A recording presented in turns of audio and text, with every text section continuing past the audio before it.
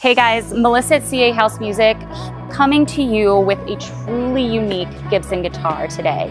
This is a custom that we hand-picked, Gibson 59 Les Paul standard reissue, but the most unique thing about this guitar is that it is a Birdseye Maple.